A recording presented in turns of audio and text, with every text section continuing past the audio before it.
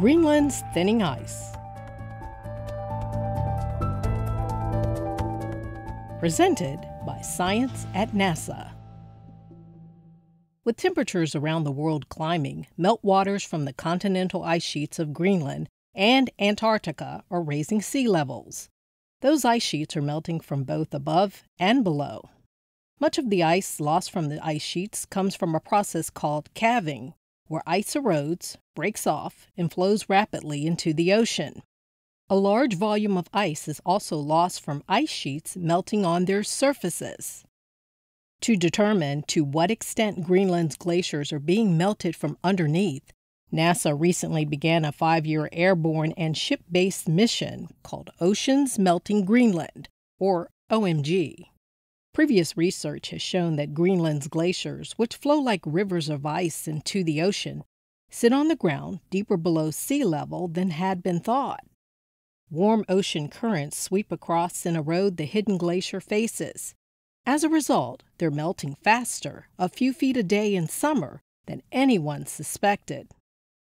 Oceanographer Josh Willis is the principal investigator for the OMG mission.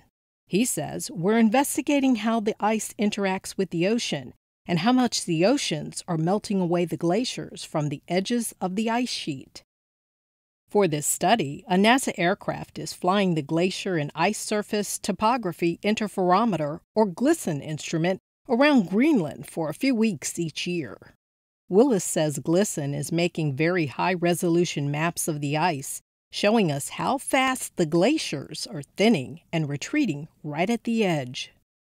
The aircraft will also continue dropping more than 200 ocean probes each year through 2020 to measure how temperature and salinity change between the ocean surface and the seafloor, from the cold meltwater at the surface down to the warmer, heavier salt water below.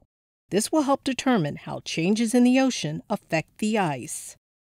In addition, OMG has completed surveys using a ship equipped with sonar to measure the seafloor shape and depth, which affect where and how much the warm water from the Atlantic eats away at the coastal glaciers.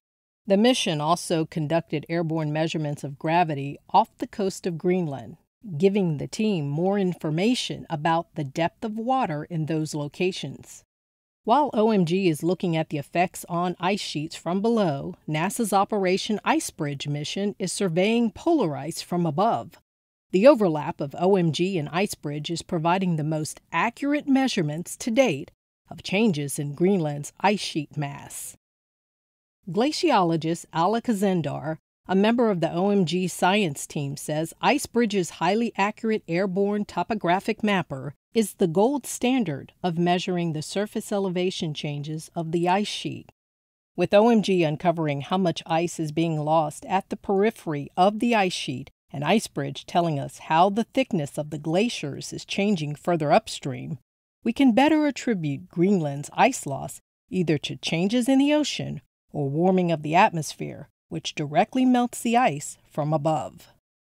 Greenland contains enough ice to raise global sea levels by 20 feet or 6 meters if it all melted, notes Willis. Right now, we think this will take at least several hundred years, but data from OMG are helping scientists better understand how much the oceans are melting Greenland's ice. From now through 2020, OMG will be making annual visits to measure the oceans and ice together, helping scientists study changes to Greenland's ice sheet and how those changes may impact Earth's environment. For more science news about our ever-changing home planet, stay tuned to science.nasa.gov.